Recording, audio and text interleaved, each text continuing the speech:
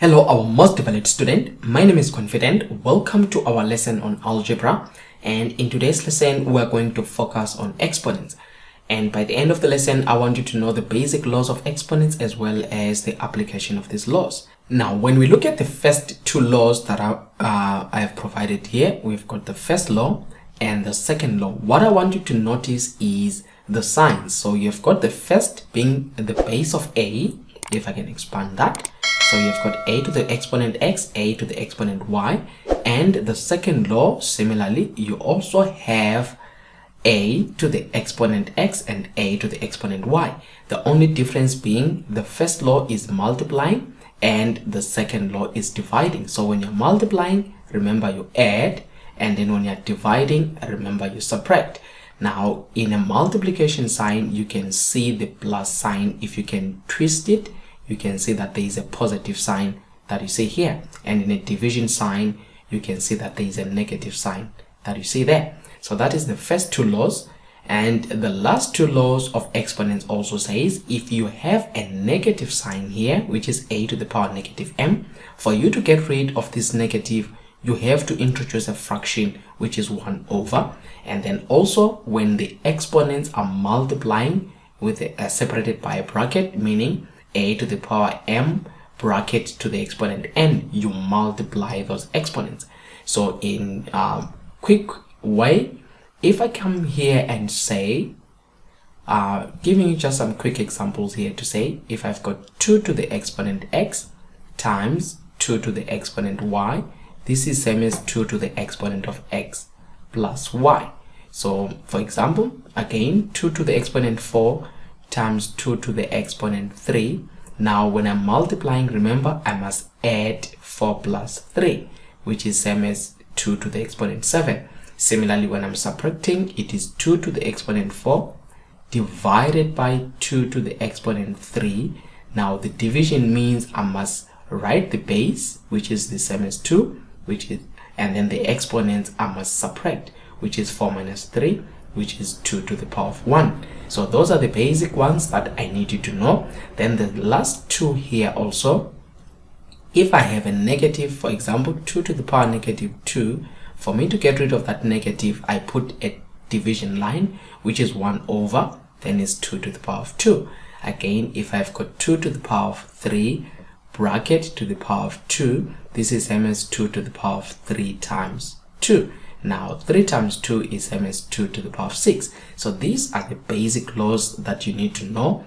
And in this case, I've got an example that I want us to apply all these laws that I have here in this particular example. So with the first one that we're given is, we are given 15 to the exponent x, and I want you to split them into their individual parts. For example, 15 to the exponent x.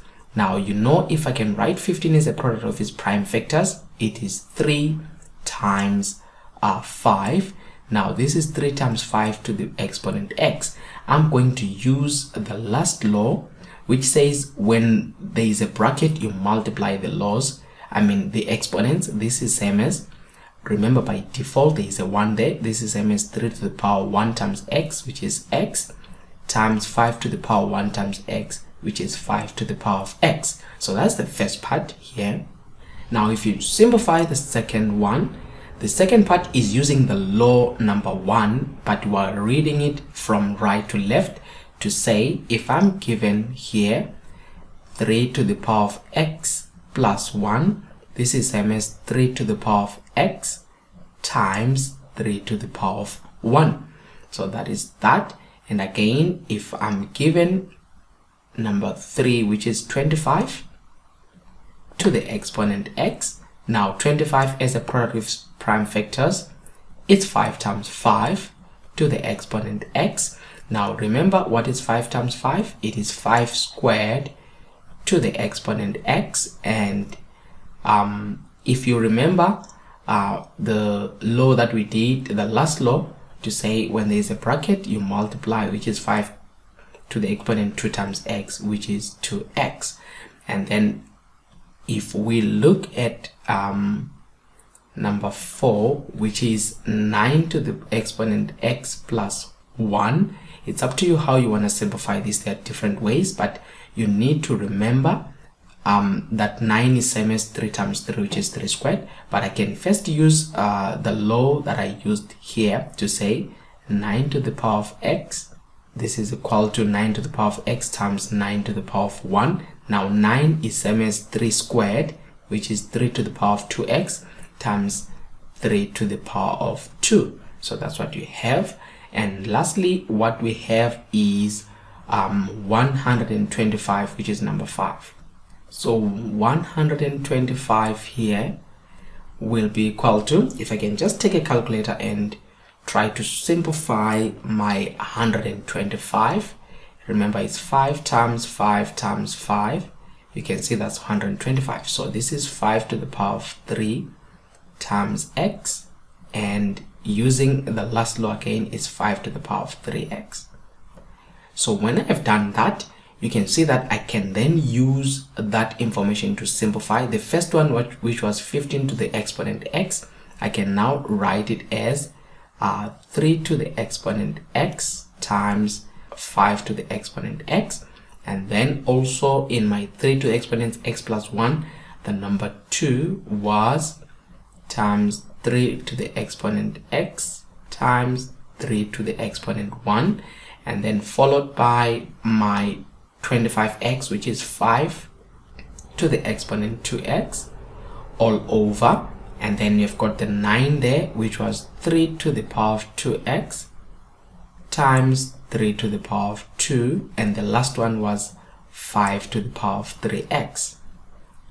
Now what you need to do from here, you have to follow up again with the laws of exponents, and in this case I'm using law number 1. Law number 1 says if the bases are the same, remember, a to the exponent x, a to the exponent y, you add the exponents. So you have to identify now the same bases.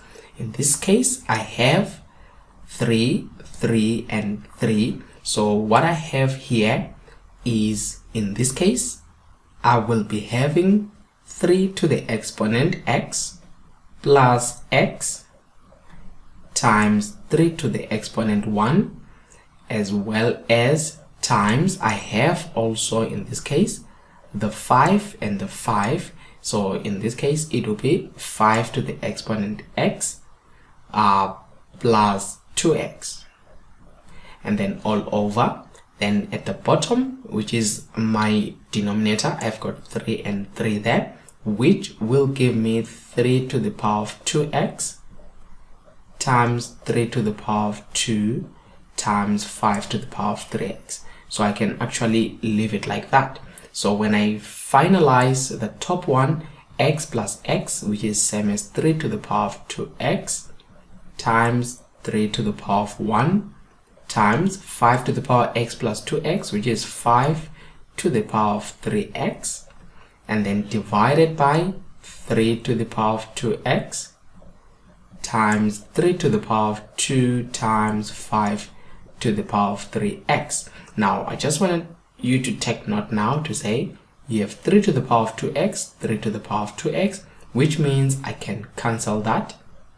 And then also I've got 5 to the power of 3x, 5 to the power of 3x, which means also I can cancel out that.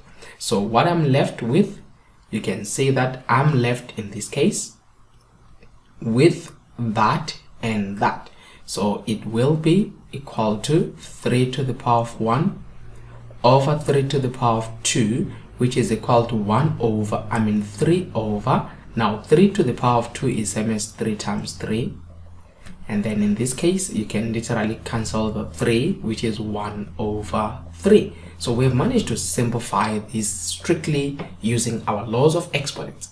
Now, quickly, you can test your answer, which I always encourage my students to test their answers. So what do? You come here to say, let me test my answer to see if it is correct. You choose any value of x in the exponents. For example, say, let my x be equal to 2. It's up to you which one you want to choose. You can choose any value of x. So wherever there is an x, like here, you put a 2, you put a 2, you put a 2, and a 2, and a 2. So this is the testing phase that helps you to check if your answer is correct. Remember, we got an answer of 1 over 3. So I've got 15 to the exponent where there is x. Remember, now I substitute with a 2 times 3 to the exponent 2 plus 1 times 25 to the exponent 2 all over 9 to the exponent 2 plus 1 and times 125 to the exponent 2. If you say equal to, you see I'm getting an answer of 1 over 3, and this is the same answer that I got of simplifying to 1 over 3. So that is how you can use the laws of exponents. And in summary here, whenever you're using the laws of exponents, remember the first 2 laws, you have to take note of the bases. If the bases are the same, if it's a times, you add.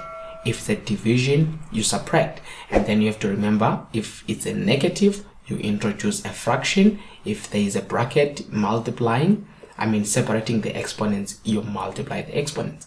We've come to the end of our lesson. Thank you.